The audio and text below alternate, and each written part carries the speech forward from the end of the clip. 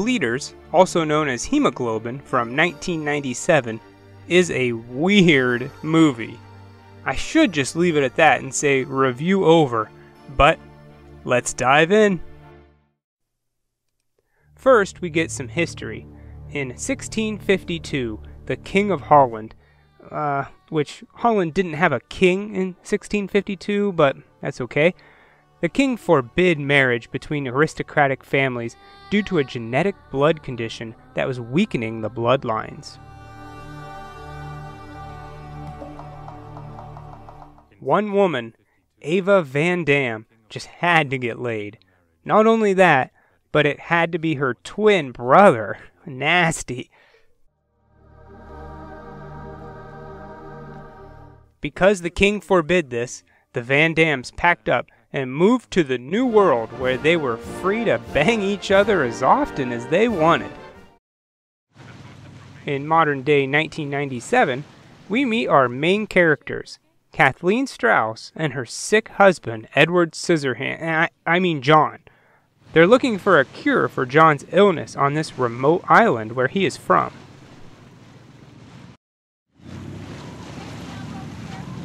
When arriving on the island, we see that a graveyard is being dug up. The villagers blame the cemetery owner, Bertie Gordon, for using subpar wood in the coffins. But maybe there's something else to blame.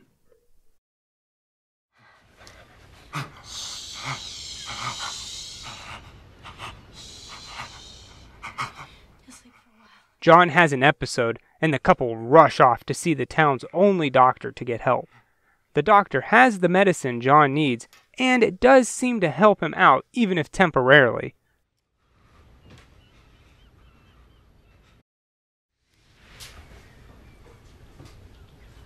The doctor notices that John has 2 different color eyes, a trait typically passed down generation to generation. So which color you prefer?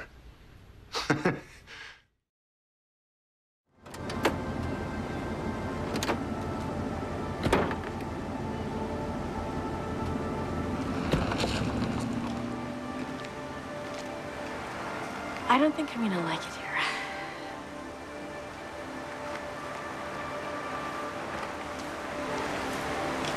We won't be here long. The doctor drops them off at the only hotel on the island, which is also owned by Bertie, and is the town's funeral parlor. Step on it, Hank. Alice, Bertie's daughter, is getting a corpse ready for a burial. She will be buried with a family necklace, which is worth a lot of money. Enough that Alice and her father could leave the island for good. Because the town's graveyard is being dug up, Bertie decides to bury her in the old Van Dam graveyard. Must be worth a fortune. Oh, aren't you the observant one? Of course it's worth a fortune.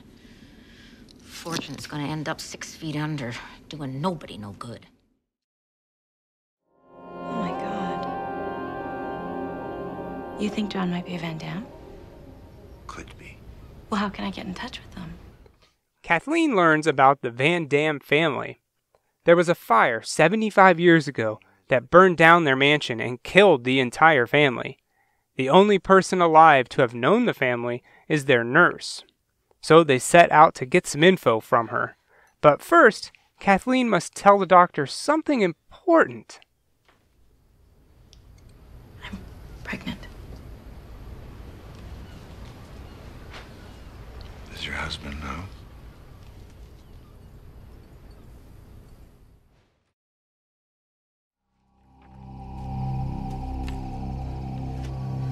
I'm really sorry, Mrs. Shea. I just need it for me. Later that night, Alice goes to the Van Dam graveyard to get the necklace. But she is attacked, quite painfully might I add, right in the shins, and she's dragged underground.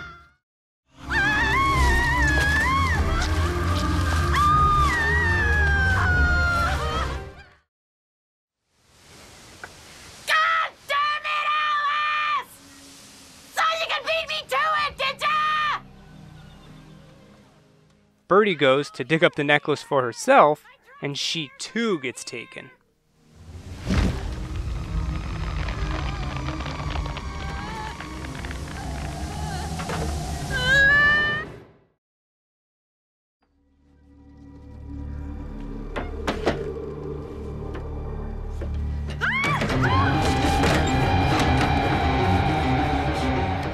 At the docks, something pops out of a box and runs right into the ocean, getting cut up by a boat propeller.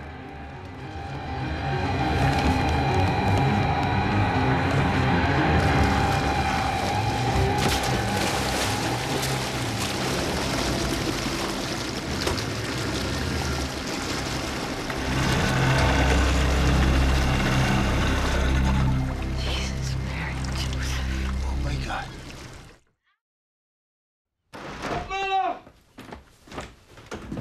Hey! Oh, Doc. Doc!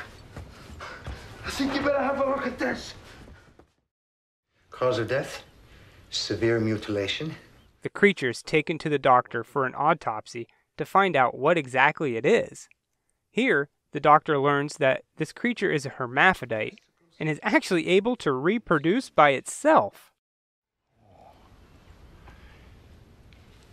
Seminal fluid present suggests a functioning hermaphrodite capable of having sex with itself. I need a drink. Big man, a double. Come on now, boy. Come over here.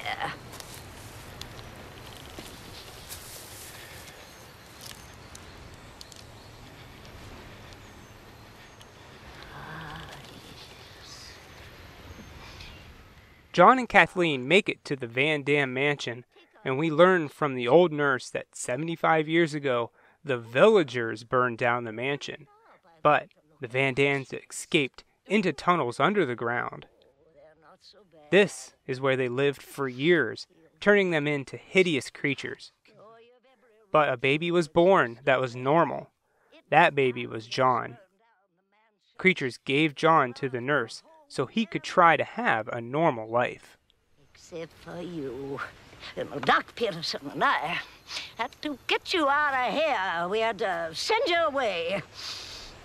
Salvaged enough from that fire to set up the trust fund for you. Come on, guys!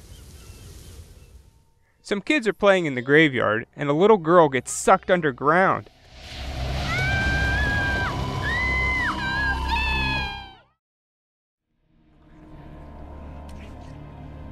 The doctor goes down to look for her, and he finds the bleeder's nest.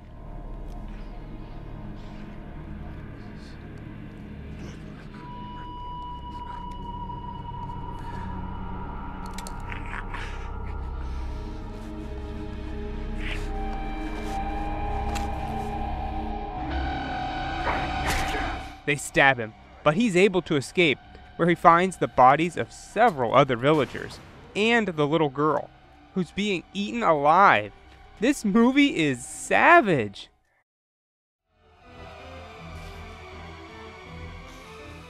The doctor escapes, and he's able to tell the town what's happening beneath their feet. What's down there? They eat human flesh. Embalmed flesh. Because they dug up all the bodies in the cemetery, the bleeders don't have anything to eat. So, as the doctor puts it, They're desperate, they're mad, and they're very hungry. They're coming after us. I know what's wrong with you. I know how you can survive. What is it? How badly do you want to live? the doctor also knows how to cure John. But it's disgusting. He has to eat a fetus that has been soaking in formaldehyde. His wife is obviously grossed out by this, but she's so desperate that she'll let him try anything. After eating this thing, John is back 100%.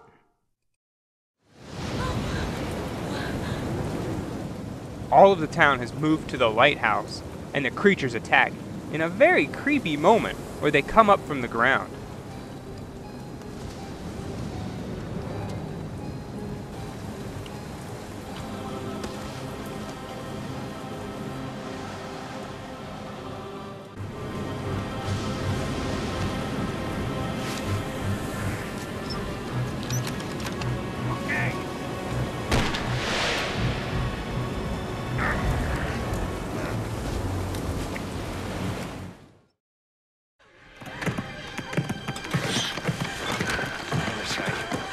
Eventually, the bleeders make it to the door, but are unable to get in.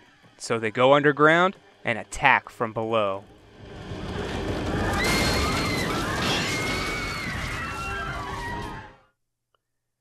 Kathleen tries to save some kids, but she is attacked by one of the creatures and drug away.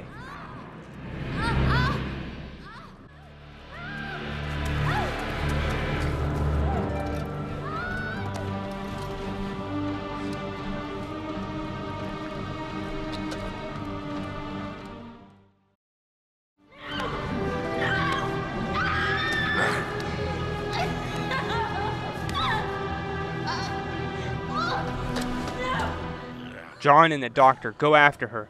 The doctor tackles it and is able to save Kathleen, but then John stops everyone. No! The creatures listen to him because he is family, and John actually starts to eat the kid he's holding. In a heart-wrenching moment, Kathleen tries to get John to come home. Come with me and we'll go home.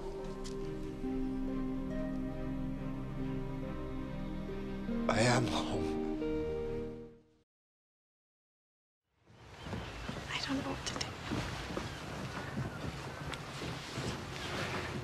The next morning, Kathleen tells the doctor she is lost and doesn't know what to do. But then, she feels the baby move. And for some reason, she doesn't seem worried that this baby will be a flesh-eating monster. The baby moved. Back in the tunnels, John is with his new family, and we learn that he has a twin sister who can make love to herself, but I guess she prefers John.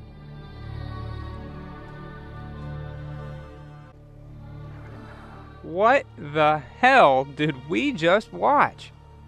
So basically, some perverted family turns into these monsters that needs to eat dead bodies to live. That's messed up. And just plain weird. Who thinks of this stuff? Even so, with a plot like that, the movie has some strengths. Kathleen is great. I'm more invested in her solving her husband's illness than anything else.